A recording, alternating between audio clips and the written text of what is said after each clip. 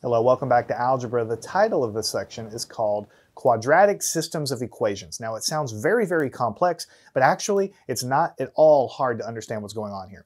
What we're going to do in this lesson is give an overview of what a quadratic system really is. We're going to draw lots of pictures in this lesson. We're not going to have hardly any equations, certainly no difficult problems to solve. This is a concept lesson.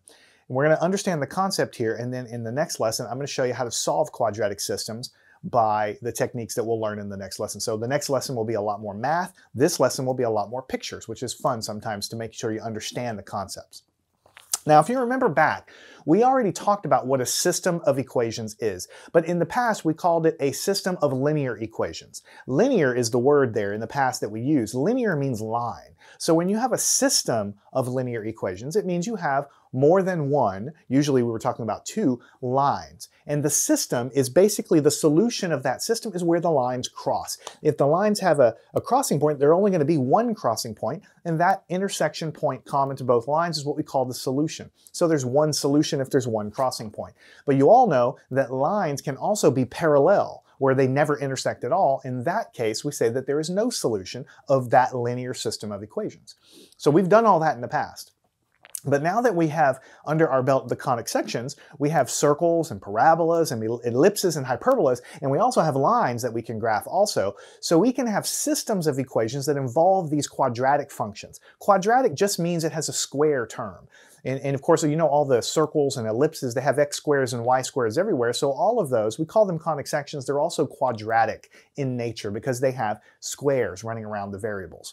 All right, so the bottom line is we now have systems of equations called quadratic systems, where we graph more than one conic section, like a circle and an ellipse, or a circle and a hyperbola, or a parabola and a circle, or something like this. And we're looking to solve by finding those intersection points among those quadratic equations, among those ellipses, hyperbolas, and so on. Also, we can have lines thrown in there. So we can have, you know, no intersection points, or one or two or three, up to 4 intersection points. So now we need to start to draw pictures because it's actually very easy to understand. So let's recall things that we already know. We already know that there's this thing called a line out there, right? What is the general equation of a line? Of course, I could give you the most general version, but I'm just talking about, give me an example of a line. Well, a line might be something like y is equal to 3x plus 2. How do you know it's a line? Well, because the x term does not have a square or any other higher power, so it has to be a line. Same with the y. If the x and the y variable don't have any squares or higher powers, then it has to pretty much be a line, all right?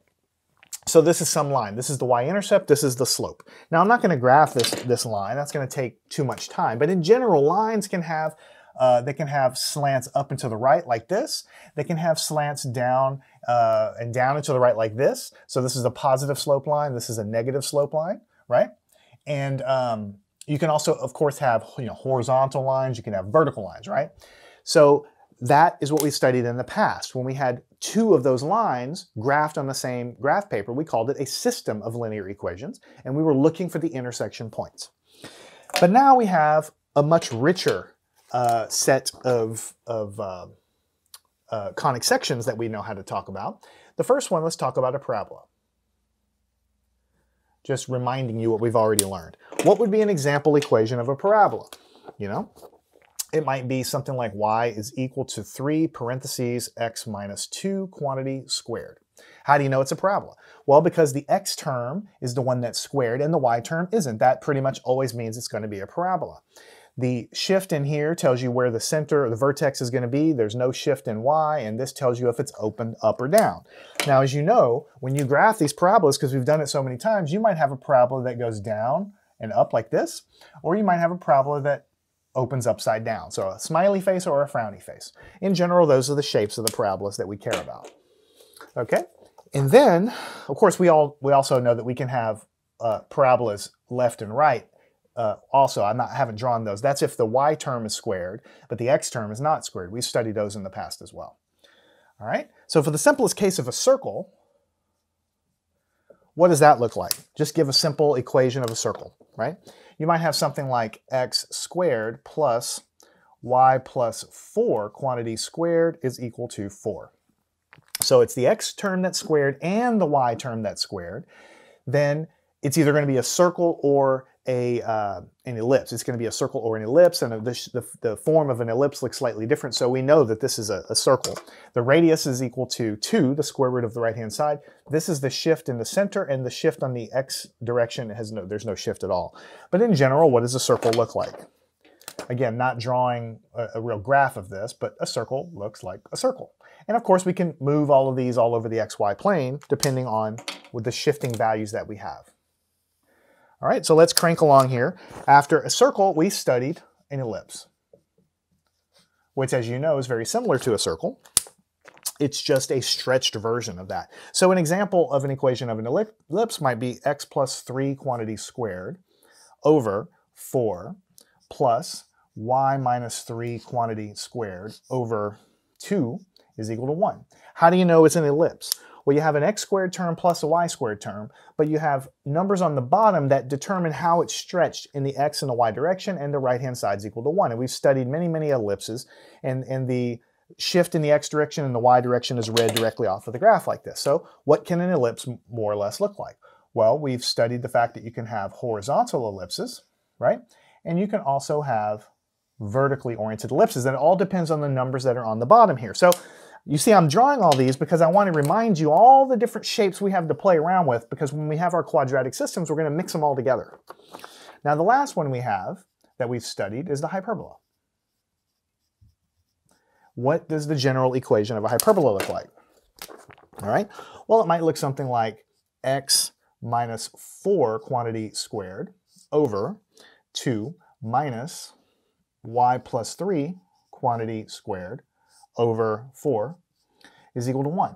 How do we know this is a hyperbola and not an ellipse? Well, it's because there's a minus sign here. It still has an x squared term and a y squared term, but it's linked with a minus sign, whereas the ellipse is linked with a plus sign. The numbers on the bottom determine the asymptotes, which kind of helps us sketch the thing, but more or less, what does this thing look like? We said hyperbolas can look kind of like this, horizontal versions of the hyperbola, or we could have vertical versions of the hyperbola as well. The center of the hyperbola is right between the two curves. All right, so take a look at what we have on the board. We have lines, we have parabolas, we have circles, we have ellipses, and we have hyperbolas, right? So those are all the conic sections. Of course, a line is not a conic section, but we can still use, we still have systems of equations that involve lines as well, so we just throw it in there. All right, so a linear set of equations is just equations of lines. We've learned how to solve them. We said we can solve them graphically. That's when you graph them and look for the intersection point. You can use addition, and you can use substitution. So in this lesson, we're not doing any of that stuff. We're just sketching some things to show you how you can have a different number of solutions. A quadratic system can have, let me go and write that down actually, quadratic system, which means a system that involves one of these, two of these equations that we've written on the board there. It can have, for solutions, it can have 0, 1, 2, 3, or up to 4 solutions. Now, when I talk about solutions, I'm talking about real solutions. So I'm going to talk about real solutions, right? In this class, we're not going to be focusing on imaginary solutions of systems of equations. We're just not going to talk about that. If they intersect, we say that those are the real solutions, the actual intersection points. If there's no intersection point, we're not discussing any imaginary solutions or anything else, because that's beyond the scope of this class. So we're just looking at the intersection points. So let's go down a trip down memory lane here. Let's talk about some really, really simple cases. First of all, forget about the rest of the conic sections. Let's say we have two lines that are just lines, and they cross like this. How many solutions are there to this? Well, there's one solution. Why? Because there's only one intersection point. The point here is common to both lines, so because it shares commonality with both, it satisfies both equations, and so because of that, it is a solution. Now, what if you have a line like this, and then a line parallel to it like this? So you see, these lines never cross, so we say that we have 0 solutions. It's very, very common when you solve a system of equations to not have any solution at all. It doesn't mean it's magical or mystical, or what does that mean? It just means that the graphs don't cross. So there's no commonality between the two, so there's no solutions that satisfy both of the equations. Now let's crank up the complexity a little bit. Actually, none of this is hard, but I want to make sure you really understand. What if you had, and we're just going to give some examples here. What if I had a circle, all right, and then a line that goes through the circle, like this. How many solutions do I have here? So I could have an equation, a system of equations that has an equation of a circle, might look something like this, and then right next to it, the other equation might be a line that looks like this. So if I were to plot them, I would see I have two intersection points, so there's two solutions. Whoops, solutions. If I were to graph them on a graph paper, of course, I could figure out the intersection points by graphical methods, and I could, you know, go to town. However, I might have, let's draw a little dividing line here. I might have a circle with a line that never crosses it, like this. This is 0 solutions. Right? 0 solutions. Because there's no, just like there's no solutions here, there's no solutions here.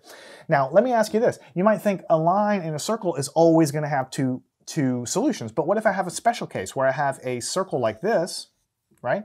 But then a line just, see if I can draw it, just grazes the surface right here, only at one location. If I took a microscope and zoomed into this thing, I would find that that line only touches the edge at one exact location, because I can surely shift this line up and up and up and up so it just touches the surface in one place. That's called a tangent line, a line tangent to the circle. So if you only touch it in one location, there's only one point of commonality, there's only one solution. So you see, even in the case of the circle, you can have a circle and a line. You can have 0 solutions. You can have one solution if it just touches the edge, and you can also have 2 solutions if it goes through the center, or not even through the center, just goes through both sides of the circle like this. All right? And then, of course, you can play around with the other possibilities too. That's just a circle and a line. But let's take a look at the possibilities for a parabola. Let's say I have a parabola. I've drawn it like this, but it could be flipped upside down. And I have a line that goes through like this, okay? So there's an intersection point here and here, so there's 2 solutions. If I can draw, I cannot draw a solution. 2 solutions, right? But of course I could have a different parabola, one maybe that goes upside down like this. And I could have a line that just touches the very tippy top of that parabola like this, only at one location. That could be one solution.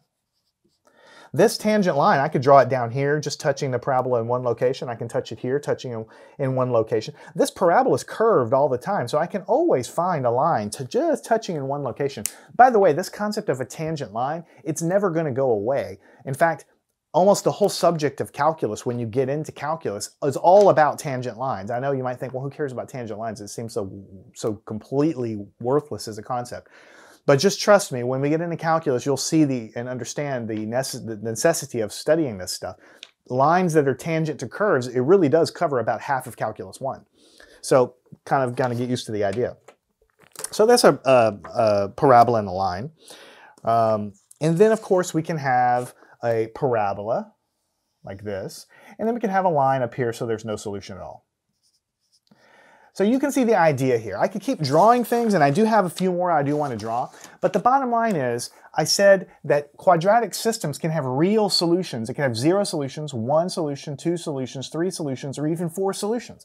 And we've already seen on the board, we can have 0, we can have 1, here's one with 1, 0, 2, and no solution. So we've already drawn quite a bit of possibilities already, but we have some more possibilities I'd like to draw for you. Just so that I do the thinking kind of for you ahead of time. Let's draw something a little more complex. Let's say we have a circle that we have plotted and an ellipse that just cuts into that circle, something like this. You see there's 2 intersection points, one right here and one right here. Solution. 2 solutions, right? We can pick up the pace a little bit. What if I move that ellipse over to the right just a little bit so that it only touches at one location? Now the way I drew this is not the best. It looks like I intersected, but I'm trying to draw it touching just in one location. That's a terrible ellipse, by the way. And this is only one solution. So you can see you can have one solution even in the case of ellipses and circles. Okay, what if I have 2 ellipses? What if I have a horizontal ellipse that goes around like this, and then I can have a vertical ellipse that goes here? Now you can see that's how you get to your 4 solutions, right? Because I can have circular objects, meaning an ellipse has a circular kind of shape to it, even though it's stretched, and they can intersect in such a way that you can have 4 intersection points. Now let me ask you a question. Here's kind of a trick question you have to think about. So I can see how I can have one solution if the circle and the ellipse touch in one location. I can have 4 solutions if they fully cross each other. How can I have a circle and an ellipse cross in only 3 locations? it actually takes a minute of you thinking about that. How can you have a circle and an ellipse intersect, but only in 3 places? And it's kind of weird at first, but the way that can happen is something like this. I can have, for instance, a circle like this, and I can have an ellipse that looks something like this. It only goes and touches this border of the circle in one location, but then it comes up and crosses. And of course, that's a terrible ellipse, but you get the idea. It crosses 1, 2, and this is only touching in one location. This is tangent right here, so this is 3 solutions. Okay? And then, of course, you can have special cases when you have 2 circles. I can have 2 circles just kissing each other, and where they just touch in one location, so this is 1 solution. And I'm going to pick up the pace a little bit since we're getting the point of it here. I can have hyperbolas. I can have what happens when you have hyperbolas and lines and hyperbolas and circles. You can have all kinds of things. So I can have a hyperbola and I can have a line going through it, cutting in 2 locations, right? I can have a parabola, right?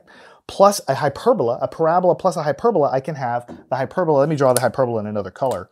I can have the hyperbola come in like this, and the hyperbola come in like this. You see it crosses in. Now it's not symmetric, it's not drawn properly, but you can see that you can have 4 crossing points, 4 solutions, right? So I can have 2 solutions for a line and a hyperbola. I can have 4 solutions for something like this. And actually I can have a parabola and hyperbola that actually only has 3 solutions as well. So I can actually draw the hyperbola, instead of drawing it just horizontally like this, I can draw the hyperbola like this if I want to. There's nothing saying I can't. If you kind of tilt your head sideways, you can see the hyperbola comes in like this. It's just I've drawn it in a different kind of direction, right? And I can have a parabola come in and then down like this. So this is a parabola plus a hyperbola. I have 1, 2, 3 crossing points, 3 solutions. Okay? And then there's only one more I'm going to do for you. And that is I can have an ellipse that could look something like this. And then I can have a hyperbola that comes in like this. And then the hyperbola doesn't even, the other side of the hyperbola doesn't even touch this guy. So there's 2 solutions here. All right, I could have simplified this entire lesson if I wanted to. I could have just said, hey guys, there's these things called conic sections, plus we have our lines. We can have what we call a quadratic system. We have at least 2 of these things plotted on one sheet of graph paper. And you can have 0, 1, 2, 3, or 4 crossing points, and I could have just left it at that. And that would have been fine. But I really like sketching a few because what's going to happen in the next lesson is we're going to start solving these systems, mathematically solving them. Sometimes you're going to get no solution. Sometimes you're going to get 1 solution. Sometimes you're going to get 3. Sometimes you're going to get 4. And if you don't have this in your mind and you don't even know why you're getting different answers sometimes, right? But now you can see why, because it's just the physicalness of how the things are outlined, or how the things are graphed. If you were to take the problems in the next few lessons and graph them all, you would immediately see the crossing points. But we're not going to be graphing them in the next lesson. When we learned system of equations the first time, the first thing we did is graph them to find the solutions. But you see how hard that would be for quadratic systems, because we've sketched hyperbolas and parabolas. You can sketch them, of course, and you can see roughly how many there are, but if you wanted to get the exact values here, it's really hard to do on graph paper. I mean, you'd have to really plot a lot of points and get exact, because the curving nature of it. With lines, it's very simple. Everything's, very easy to kind of line up, so we can do it graphically. But for quadratic systems, graphical just doesn't get you anywhere. So in the next lesson, what we're going to do is we're going to learn how to solve these things by substitution, which we've also done for the linear equations. And we're also going to learn how to solve them by addition, which we've done in the linear system as well. So we're going to be using those techniques, and we're going to be applying them to quadratic systems. Sometimes you're going to get 0, sometimes you're going to get 1 solution, sometimes you're going to get 2 solutions, sometimes 3, sometimes 4 solutions. In the back of your mind, when those solutions pop out of your math, I want you to remember why they pop out that way, because of the physical nature of whatever it is you're trying to solve. We're looking for the intersection points, and those are going to yield the real solutions to the system. So follow me on to the next lesson, and we're going to start conquering how to solve these quadratic systems mathematically.